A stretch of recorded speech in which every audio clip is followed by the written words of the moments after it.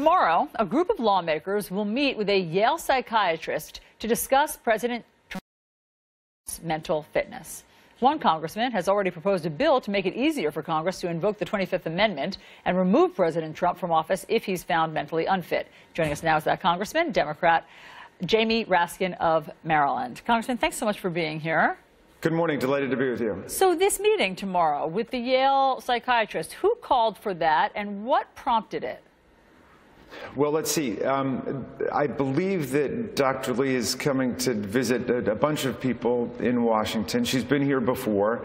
The bill that I've introduced, H.R. 1987, I actually submitted back in April, long before I'd met her or even before their book came out. And so what prompted that? I mean, there's a couple of things that happened. Listen, the psychiatrist met in December with lawmakers. I know you've spoken to her a couple of times. You've proposed this bill. What's prompting this?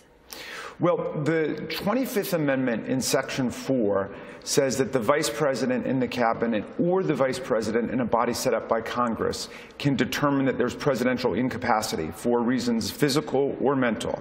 And I think that concerns have been raised from the very beginning of the presidency about the cognitive state of the president, the emotional state of the president, and his ability to take care that the laws are faithfully executed, which is the principal job of the President of the United States. And so I don't take a position on whether or not the president currently has capacity or incapacity, but I'm taking the position that we've got a constitutional responsibility to act under the 25th Amendment to set up the body that's been called for. I see. And so yours is more focused. What you're calling for with the 25th Amendment is more focused on procedure than actual diagnosis of the president's mental fitness. And I do want to get, I want to get to that in a second. But first, I just want to get to some of the things that Dr. Lee has said, okay?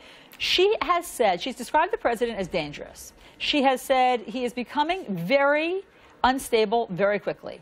Mr. Trump is showing signs of impairment. She hasn't evaluated him. How can she say those things?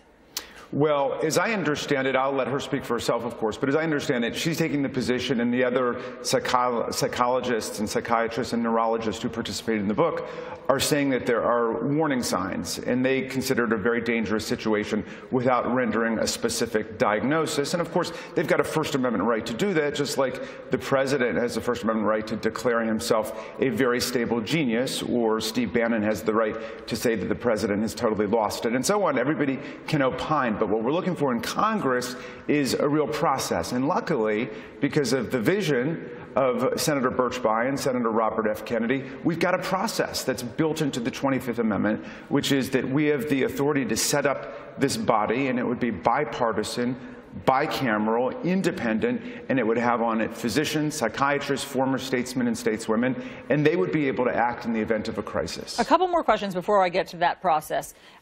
You're right. She has a First Amendment right to say these things. However, the American Psychiatric Association really frowns on this. In fact, they have a protocol for not diagnosing somebody without evaluating them. And I know that maybe she hasn't given an exact, like, DSM diagnosis. However, when she says that Mr. Trump is showing signs of impairment and that the president is very dangerous, I mean, isn't that hyperbole?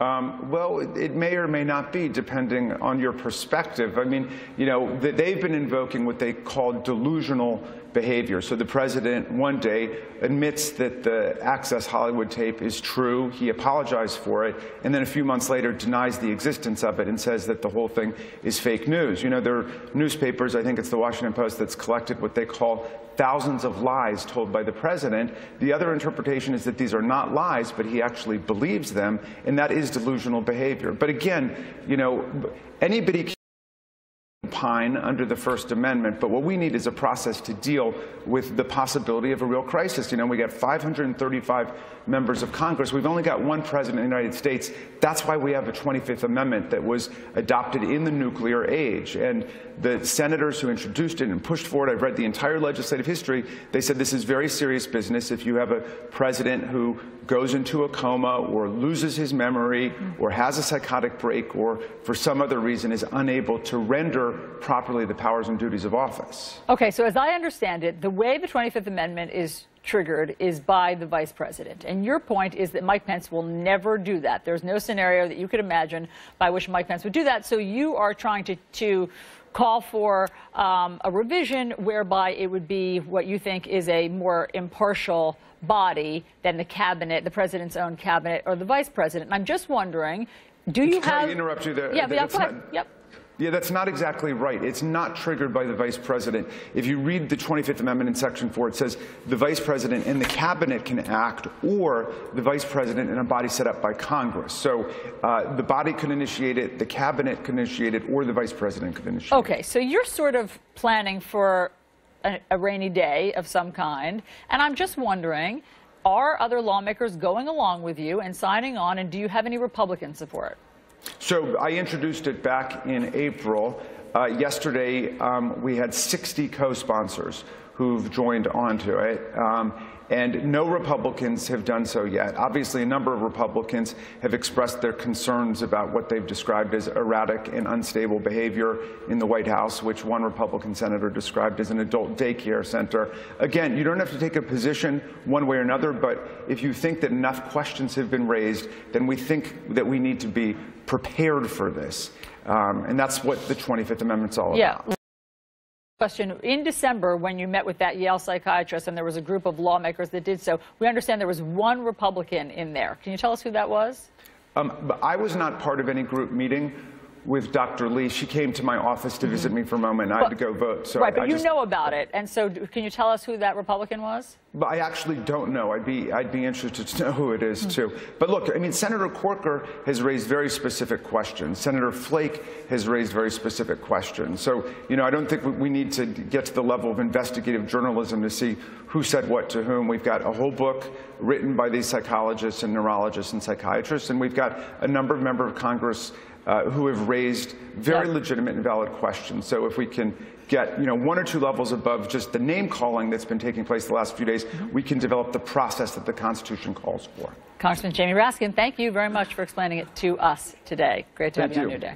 Chris. There's another component that's every bit as important. So whether Congress puts together the panel, or it's the cabinet and the VP or whomever, it then goes to Congress, and you need a 2/3 vote on it. I just don't see where the numbers are. Not now. Yes, listen, his point is that he wants the process in place. Maybe it will never be triggered, but he wants the right process in place. They have the process.